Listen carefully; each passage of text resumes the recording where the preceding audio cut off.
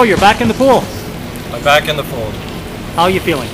I'm actually feeling pretty good.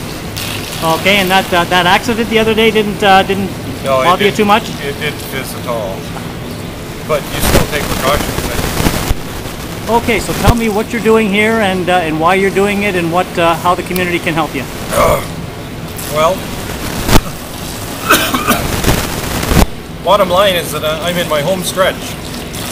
I think after tonight I'll just have 670 lengths to finish. We have to bring some high profile. Right now we got to bring some real profile to the YMCA.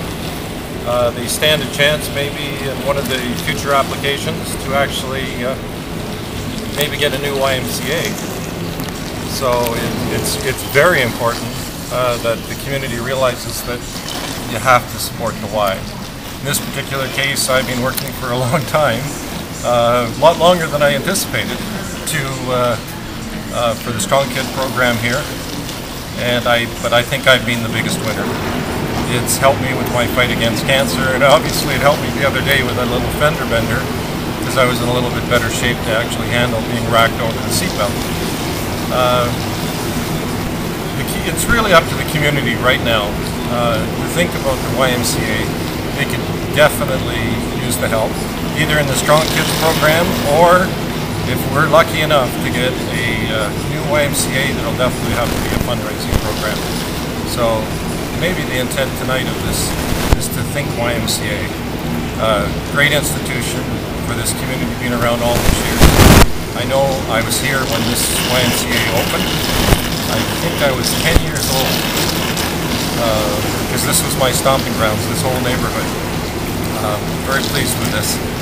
And like I said, I think I become the biggest winner because of just how it's improved my health to actually take on the other health challenges that I have.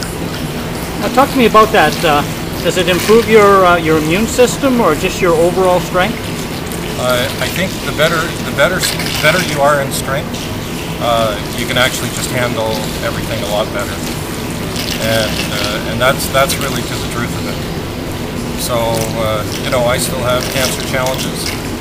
Don't know where that's going to go, but the simple fact of the matter is that I can swim like I continue to swim in the same way, and I think that's a great benefit to me. And the fact here right now, as I swim, if I can swim 60 lengths in an hour, which is normal, I don't swim that much, we're raising $450 an hour. I'd love that to go to $500 an hour.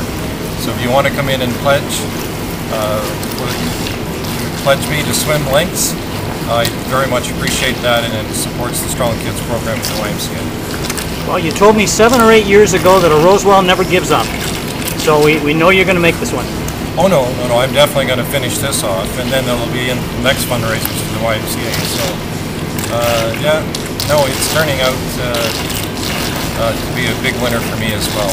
Okay, so you've been helping out our mayor in getting this job done.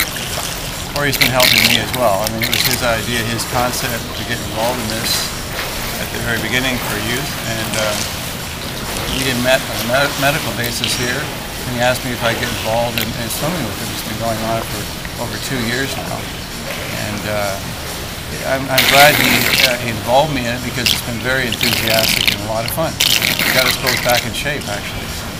He's a very strong man, very strong-willed man too. Well, he's stronger now than he's ever been, I think. When we first started, we just did a few lengths, but we got up to doing a mile twice a week in his pool, and we're not quite doing that now. He's been through some problems with his health, but he's getting back right now in pretty good shape. But he's got a lot of energy, as you can see right now.